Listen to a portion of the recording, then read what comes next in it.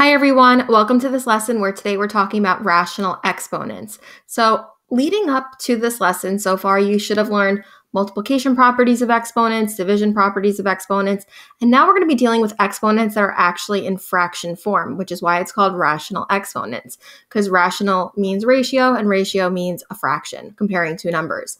And you're going to see we go back and forth between writing expressions using a fractional exponent and also using a radical.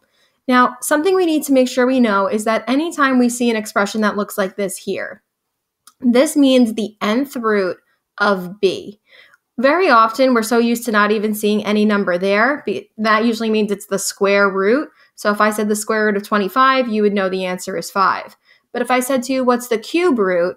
We would put a 3 where n is. And you definitely should have learned about cube roots up until this point. Well, what we're going to learn is whatever root of a number we are trying to calculate, we can rewrite it as an expression as a rational exponent. So it would be the same base of b, but to the 1 over that root power. So if I wanted to find the cube root, we're going to see exactly that 3 is what gets put into the denominator of my fraction of my exponent. Okay, so let's take a look. So the square root of b actually means b to the 1/2 power. That does not say b times 1/2. It is b to the 1/2 power. So if I said to you the square root of 49 and I wanted you to write it with a rational exponent, it would become 49 to the 1/2 power. And 49 to the 1/2 power means the same thing as the square root of 49. These mean the exact same thing. They're just in different forms. And we know the square root of 49, it's 7. So whether I ask you the square root of 49 or I ask you what 49 to the 1/2 power is, both results are going to be 7. So now cube root would be a base to the 1/3 exponent. So if I said to you, what's the cube root of 64? It's the same thing as saying 64 to the 1/3 power, and the cube root of 64 is 4, because 4 times 4 is 16, times 4 is 64. The fourth root of 81. So you can see if I wanted to find the fourth root of 81, it is 81 to the 1/4 power. And the fourth root of 81 is 3, because remember 3 times 3 is 9, another 3 times 3 is 9, and 9 times 9 is 81. The fifth root, so if I asked you what's the fifth root of 32, it's the same as 32 to the 1/5 power, which is 2, because if I take 2 and I multiply it 5 times, 2 times 2 times 2 times 2 times 2, you will get 32. And then sixth root. And I think you get the point of this at this point about how we are rewriting it. So it's 1 in the numerator and then the root in the denominator. And then we would, of course, have to go ahead and figure that out. So we're going to take a look first at just rewriting some of these expressions. And you're going to see some of them are just numbers and some of them have variables and some of them have a little bit of a tricky situation we have to make sure we understand. So 14 to the 1/2 power would mean the square root of 14. And these answers, guys, we're not going to be able to simplify. They're irrational numbers. But now this next one, what I need to show you is this says 5 times x to the 1/2. So the 1/2 exponent only deals with the x. It has nothing to do with the 5.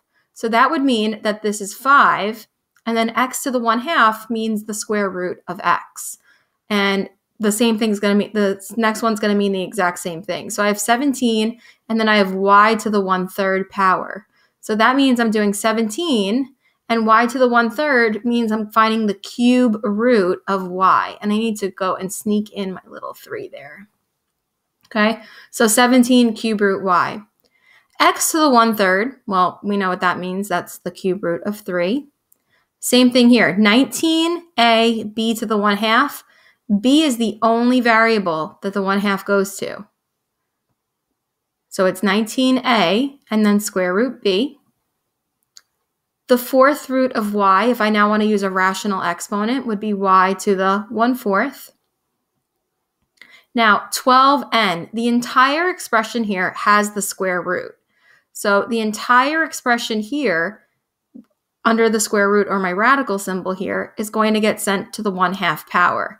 And now parentheses are incredibly important in this expression because if I don't have the parentheses, it's going to mean that the 1/2 would just go to the end, like these problems were up here. But because the entire value of 12n is under the radical, then I have to make sure that the entire expression gets that 1/2. The cube root of b would be b to the 1/3, and the square root of 37 would be 37 to the 1/2. So now we're going to actually take a look at numbers that we can actually simplify. So 49 to the 1/2, remember that means the square root of 49, so it's 7. 25 to the 1/2 means the square root of 25, which is 5. 27 to the 1/3. So remember that's asking you what's the cube root of 27? What multiplied by itself 3 times gives you 27? It is definitely 3. 64 to the 1/3. We saw this on the previous screen. So what number multiplied by itself 3 times is 64? It is 4, right? Because 4 times 4 is 16 times 4 is 64. 100 to the 1/2 power. So what's the square root of 100? It's 10. The 4th root of 16 is 2, right? Because 2 times 2 times 2 times 2 would give you 16. The square root of 144 we know is 12. The cube root of 125, what number multiplied by itself 3 times gives you 125? It's 5. And the square root of 64 is, of course, 8. Okay, so now we're going to take a look at rational exponents where we actually have a number in our numerator. So here's what's going to happen. If I say to you, take the square root of a value and then cube it, what I'm actually doing is I'm rewriting it as a rational exponent of 3 over 2. So there's really a 2 here, right? Because I'm finding the square root of b and I'm raising it to the 3rd power. And look what happens. The power I'm raising it to is the numerator, okay, in my expression. The denominator is my root.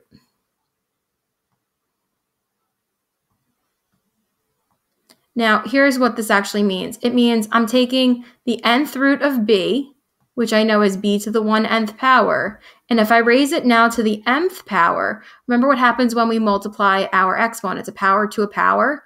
1 over n times n, m, becomes m over n.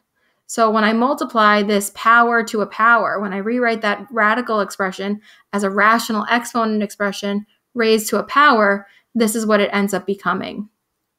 So if I said to you, I want you to calculate the square root of 9 and cube it, what I'm really asking you to do is find 9 to the 3 over 2 power. And again, when you don't see a number in your little nook here for the root, it's 2. If you do see a number, then you know exactly what it is. So what this is saying is find the square root of 9, find the second root of 9, and then cube it. So the square root of 9 is 3, and then 3 to the 3rd power would give me 27. So always work with the root first. You cannot go to the power first and then the root. So you always take your number, figure out the root of that number, and then raise it to your power. So here, cube root of 64 squared. So that means I'm doing 64 to the 2/3 power. So I first have to figure out the cube root of 64, which we know is 4. And then I take that 4, raise it to the 2nd power. 4 to the 2nd power is 16. Next one, the cube root of 8 to the 4th power. All right, I would rewrite that as 8 to the 4/3 power. So I have to first figure out the root. So the cube root of 8 is 2, and then I take 2 and raise it to the 4th power. 2 to the 4th power is also 16. 4th root of 16 cubed. So 4th root of 16 we should know is 2. We've now seen so many of these numbers get just repeated. And 2 to the 3rd power is 8. Okay, so you can see how I'm rewriting it. And the last one, the 5th root of 32 squared would mean that I'm doing 32 to the 2/5 power. So the 5th root of 32 is 2, and then 2 to the 2nd power is 4. So notice the process that always happened. You take your number, you figure out the root, which is the denominator, you keep that root answer in your head, and you raise that answer to the exponent power at the top. Okay, so we're going to just do some rewriting. Again, none of these are going to get simplified. They're just getting rewritten. So 14 to the 3/2 power. So that means I'm taking the square root of 14, and then I'm cubing it. I put the 2 there. We don't need the 2 there, but I'm just putting it there as a placeholder so you can see what's happening. So now this next one, The x to the 3 halves exponent only goes to the x. It has nothing to do with the 5. So the 5 stays on the outside. And now x to the 3 halves would mean the square root of x cubed. Same like 14 to the 3 halves power. So now it's switching. 17 is on the outside. Now this means to take the cube root of y and then square it. So cube root of y squared would look like this. X to the 3/4 would mean to take the cube root of x and then raise it to the 4th power. 19ab to the 5 halves power. So again, the 5 halves only goes to b. So it's 19a. That means the square root of b to the 5th. Now this one, this is now me putting it as a rational exponent. So the 4th root of y raised to the 3rd would be y to the 3/4. So notice the exponent you're raising your expression to is your numerator. The root is always your denominator.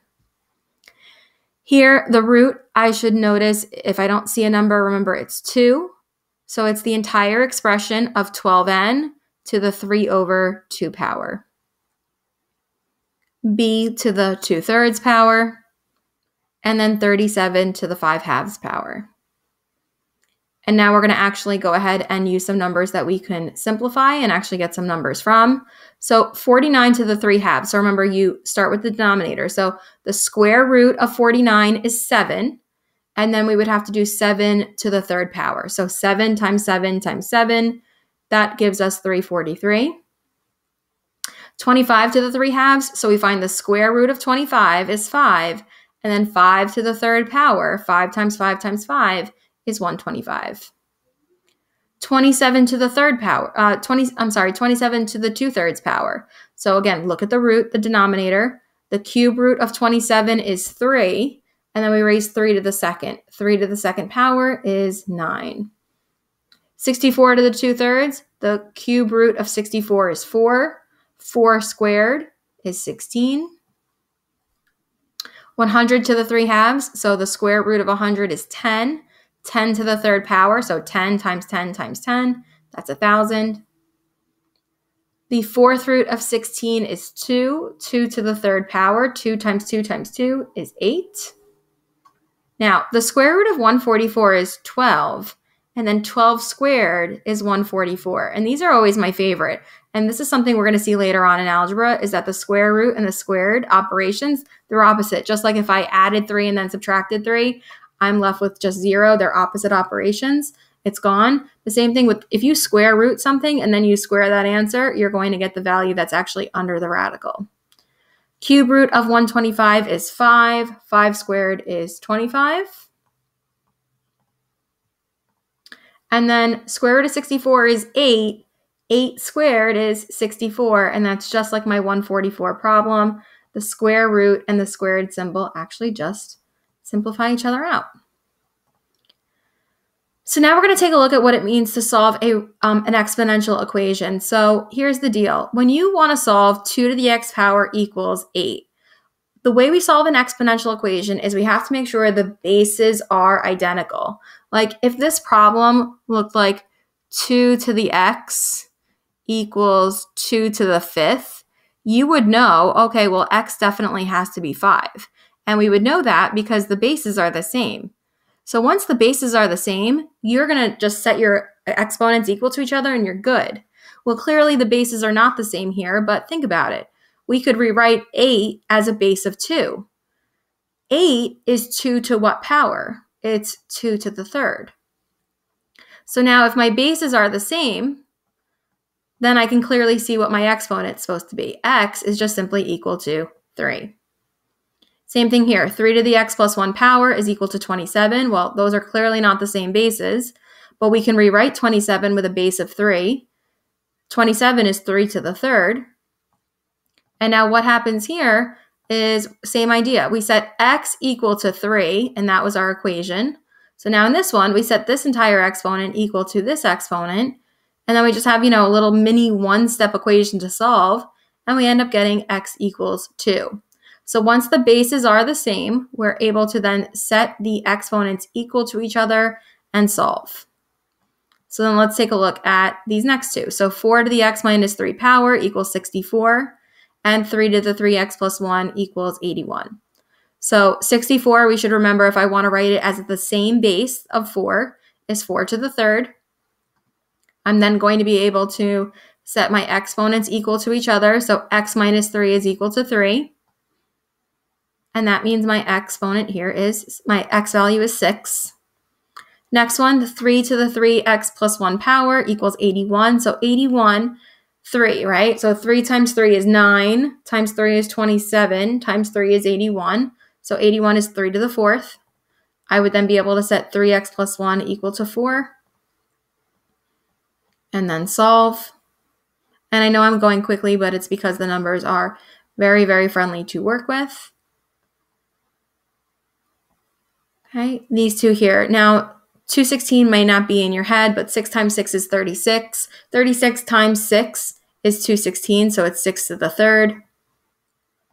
And then once you have like bases, you set your exponents equal to each other, and we end up getting x equals 1/3.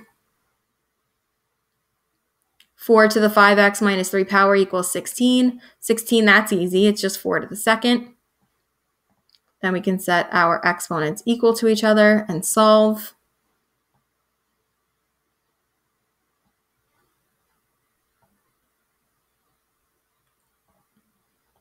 Okay, and now these last two.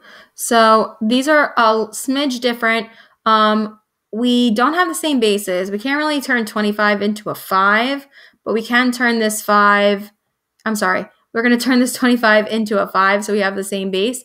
But 25, if I turn it into a base of 5, really means I'm doing 5 squared times that exponent of x plus 2.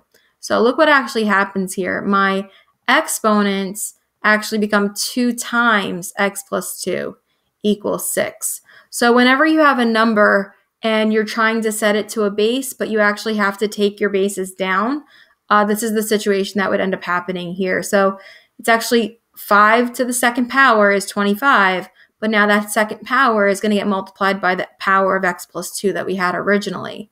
And now that's the equation that we would set up to solve. And you can see once you get that set up, the equation is just fine. The numbers itself are easy to solve with. And now this last one's the same idea. If I want to rewrite 27 as a base of 3, then I would need to make sure that I rewrite 27 as 3 to the third. And then the third power, I'm going to highlight it, is going to get multiplied by the power that's already there of x minus 3. And then that becomes my equation that I would set equal to each other and then be able to solve for x. And what also is something you can, of course, do, you can always go back, plug in the x value, and double check it. Plug in a 1 and do 1 plus 2 is 3. Calculate what 25 to the third power is and see, does that equal 5 to the 6th power? And if you get the same result, you're good. Same thing over here. If I plug in a 6 for x, 6 minus 3 is 3. I can calculate what 27 to the third power is. And if it's the same thing as 3 to the 9th, then again, I know I'm good. Thank you so much for watching this video. I know it was a lot of information. I hope it helps. Bye.